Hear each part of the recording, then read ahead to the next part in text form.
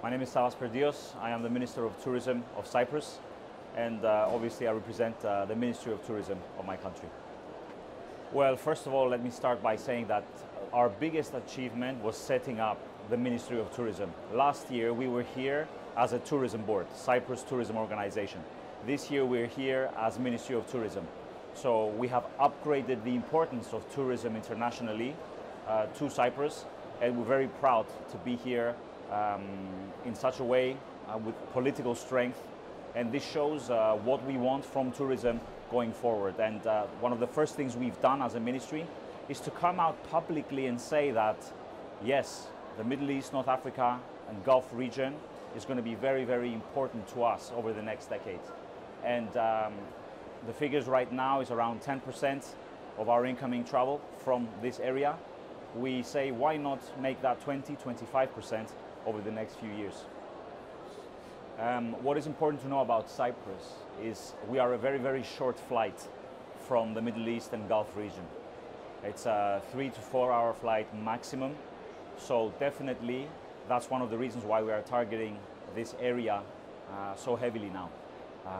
We feel that we have the product that's necessary to attract people there for 3–4 short days. But over the last few years, we've had significant investment in facilities. So we've built a lot of marinas to attract a lot of yachting. We've built a lot of luxury hotels. And in the next couple of years, we are opening the first integrated casino resort of Europe. It's an investor from Macau. They're spending 800 million euros, sorry about that, in Cyprus for this casino. So that's going to be a key part of our product.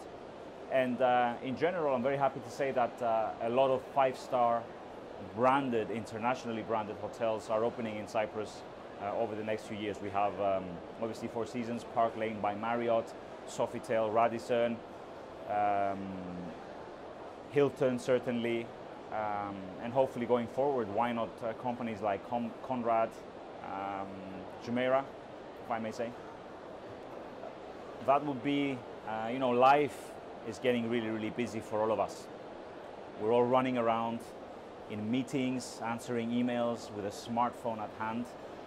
And this puts a lot of pressure on ourselves in our private life, less time to spend with family, with loved ones.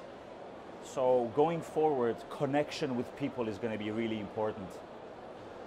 Creating those relationships that help us feel trust and comfort. And Cyprus is an ideal place for people to feel that.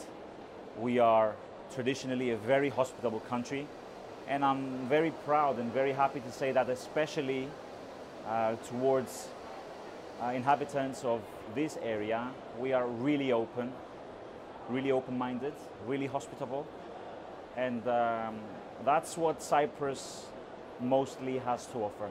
Openness, comfort, trust for a wonderful holiday, short break, and memorable experience.